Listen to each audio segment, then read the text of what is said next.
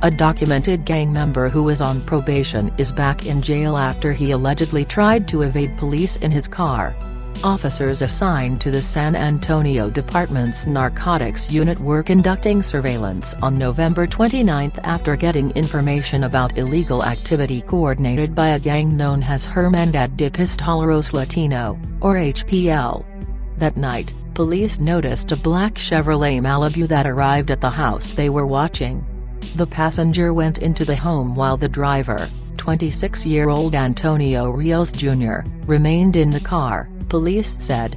Related, San Antonio Fire Lieutenant suspended indefinitely after failing to disclose DWIRS. The passenger returned to the car shortly after and the two drove off. Detectives suspected the visit was for a narcotics deal, authorities said. Officers tried pulling Rios over after he failed to signal a turn, but Rios allegedly sped through two red lights to get away from them, according to an arrest affidavit. Rios, who detectives say has a history of evading police, was brought into custody on Tuesday for evading arrest. He is currently serving 3 years of supervised release after a federal conviction for a controlled substance charge, according to court records.